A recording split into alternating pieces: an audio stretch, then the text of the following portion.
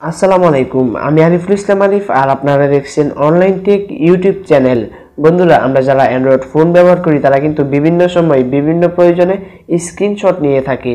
আর আমরা basically screenshot নিয়ে আমাদের ফোনের যে পাওয়ার বাটন এবং যে ভলিউম বাটন রয়েছে সেই বাটনগুলোর মাধ্যমে। তো বন্ধুরা, আজকের এই ভিডিওর মধ্যে আমি আপনাদেরকে দেখাবো যে কীভাবে আপনারা এই দুইটা বাটন ছাড়া আপনার ফোনের যে হোম বাটন রয়েছে সেই হোম বাটনের মাধ্যমে স্ক্রিনশট নেবেন। তো বন্ধুরা, এর জন্য অবশ্যই আপনাদের একটা অ্যাপসের প্রয়োজন পড়বে, যে অ্যাপটা ডাউনলোড লিঙ্ক এই ভিডিও ডিসক্রিপশন বক্সে দেওয়া রয়েছে। আপনারা সিম্পলি ওখান থেকে এক ক্লিক করে ডাউনলোড করে নেবেন। সো দেরি না করে চলুন ভিডিওটা শুরু করা যাক।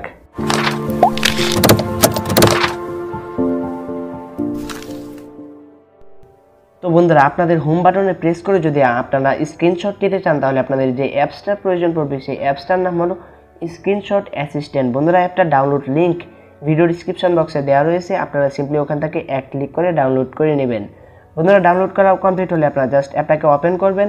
ওপেন করার পর আপনাদের সামনে এই ধরনের ইন্টারফেস শো করবে। সো আপনারা এখান থেকে এই বাটনে ট্যাপ করবেন এবং এখান থেকে নেক্সটের উপর ট্যাপ করবেন। তারপর এখান থেকে অ্যাসিস্ট্যান্ট অ্যাপ প্রিফারেন্স অপশানে ট্যাপ করবেন এবং এখান থেকে আপনারা গুগলের উপর ট্যাপ করবেন। তারপর এখান থেকে আপনারা স্ক্রিনশট অ্যাসিস্ট্যান্ট অপশনটা সিলেক্ট করে দিবেন। তারপর এখান থেকে ওকেতে ট্যাপ করবেন এবং এখান থেকে ব্যাক চলে আসবেন। বন্ধুরা, ব্যাক চলে আসার পর এখান থেকে আপনারা ডান অপশানে ট্যাপ করবেন।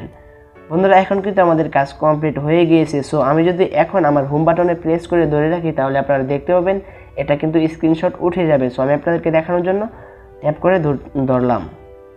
তো বন্ধুরা, আপনারা দেখতে পাচ্ছেন এটা কিন্তু স্ক্রিনশট উঠে গিয়েছে। সো আমি যদি এখন চাই যে আমি একটা ছোট স্ক্রিনশট নিব, আমি শুধু এই জায়গাটা স্ক্রিনশট নিব, তো তার জন্য এখান থেকে আমি ক্রপ বাটনে ট্যাপ করব এবং এখান থেকে আমি আমার পছন্দ অনুযায়ী ছোটো করে দিব। তো বন্ধুরা, আপনারা দেখতে পাচ্ছেন এটা কিন্তু ছোটো হয়ে গিয়েছে। সো এখন এটাকে সেভ করার জন্য আপনারা এখান থেকে ডাউনলোড বাটনে ট্যাপ করবেন। তো এখান থেকে আপনারা প্রথমবার যেহেতু করতেছেন তার জন্য এখান থেকে পারমিশনটা অ্যালাউ করে দিবেন।